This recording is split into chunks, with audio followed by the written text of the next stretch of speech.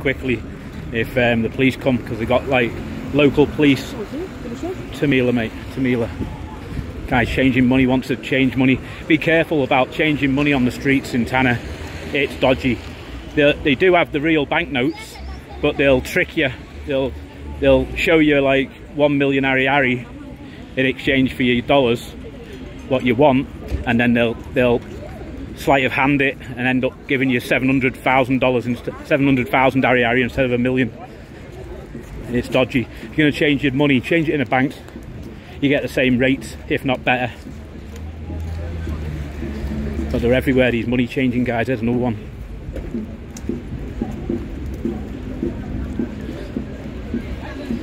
And at night time, this is just full of homeless people and prostitutes. This whole area. This is Tamila. Guy trying to sell me a knife. Don't need a knife. This is the main central boulevard here. We'll go and have a little look over here, the central boulevard.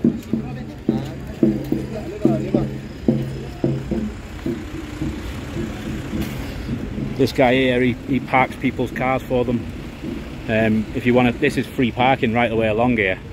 But if you want to park your car, that guy there, he guides you in to the parking space and then waits for you to come back and then guide you out, and then expects a present for doing it.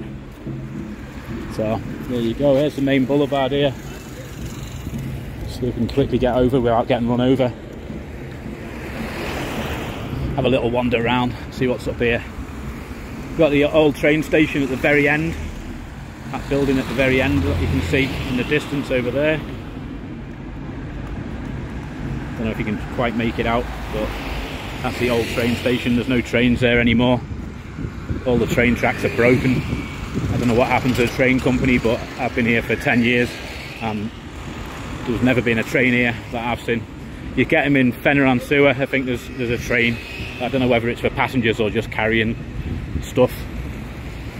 They used to have all this locked off to the public. You couldn't walk on here, but they've opened it all up. They took the barriers down and now everybody can walk on here. I think this is like the town hall, and on the other side of it is the police, the city police headquarters for the municipal police, which is basically the local police.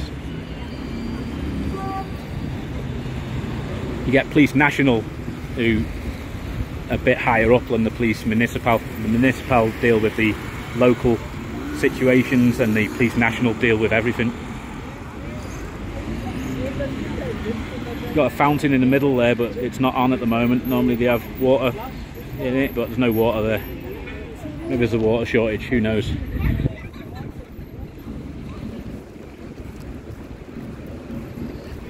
I'll try and come back here tonight, show you what it's like tonight at night time, but it's dodgy. It's fairly safe in a way, but it's also dangerous in another way. You can get pickpocketed, you can get robbed, you can get your phone snatched, maybe, I don't know. But I don't. So I'm going to go up here to go have lunch at a restaurant called The Artist. If it's still open, it's 2 o'clock now, so I don't know whether it's open for lunch, but I might have to just grab a quick pizza or something like that. These Raptors are everywhere. These Ford Raptors, they're pretty cool. Like, they cost a lot of money though. I think they're around about 200 million ari, about $45,000 US.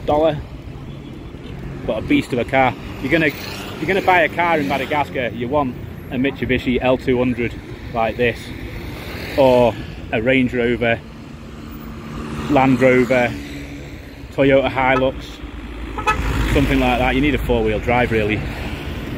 You can even get one of these Hyundai Star X's like the one in front here. You can get them 4-wheel drive, 9 place, which are pretty good.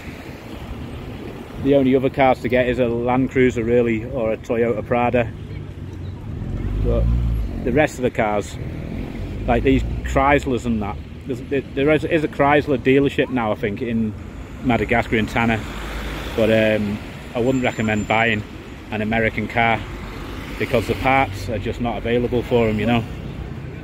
And when they break down, they broke down for like 3 or 4 months at a time. Like, Salama, ha, Invovo. So there's a Hotel de France there right in front of us. That's a good hotel to stay in. It's expensive though. Hang on, let me see if I can zoom into it. Right on the boulevard, the Independence it is. Centreville, right in the centre of Antananarivo. Expensive but nice. The other nice hotels that you got is the Carlton, but it costs like 3 million a night to stay in the Carlton, 3 million Ariari, which is a lot of money. You can buy a moped like this for 3 million Ariari. So we'll go and have a look around here, see what else there is knocking around. This used to be the main place to buy cars. If you wanted to buy a second-hand car, you come here, and all the car parking spaces be taken about 6:30 in the morning by people who sold the cars. But the government banned them from parking here and moved them on to somewhere else. So now the best way to find a second-hand car is Facebook Marketplace, really. That's what I use anyway. Or you can just look around and you'll see for sale signs in the back. You've got to watch out for trip hazards. Look at this here. It's like you can proper trip over stuff everywhere. Everywhere there's holes and dips in the road. Dangerous. I broke my toe about a month ago. Snapped it right in half. Really hurt. I let it heal naturally. It took about a month and a half. This is the Gastro Pizza building just over there.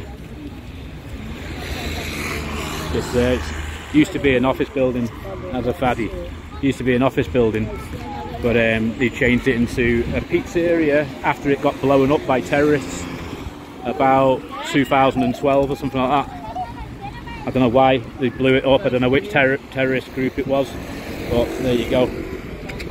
Get a lot of kids around here trying to beg for money all day long and all night long. They're there begging. So there you go. So we'll have a look around here, see what's happening.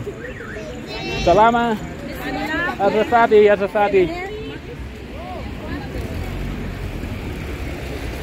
Go and have a look at this restaurant, see if it's open. This just behind me, that on the corner just there, that's the Glacier. That's like one of the main bars where all the tourists go. It's got live music of a night. It's just heaving with prostitutes every night. Absolutely heaving with them.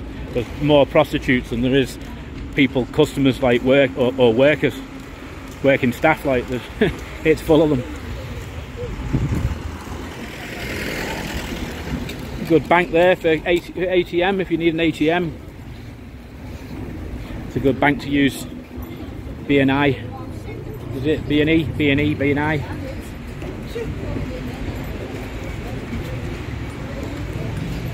So we're going to have a look up here. As you can see, the roads are just gridlocked with traffic all the time in Tanna. It's a nightmare of a place if you want to drive around it. It can take you like 2 hours in the peak hour in the morning and lunchtime, and at like 4 or 5 o'clock it's heaving with cars and it's just bumper to bumper. And it's 2 o'clock now and there's still traffic jams.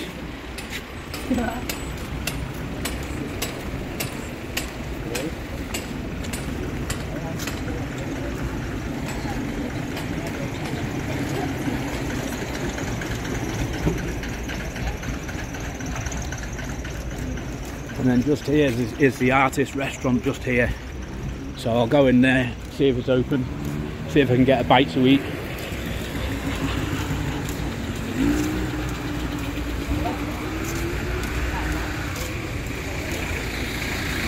Two cooked chickens here on the right. You ever fancy a cooked chicken? There they are, just there. Expensive though. This is the artist here. This is a nice hotel if you ever want to stay in Tanna. This is a good hotel to stay in. So I'll end this video here because I don't want to go sticking this video camera in the artist really. But there you go. I'll just let you have a little peek as we go in. Give us a like, give us a sub, check my videos out. That's it for now.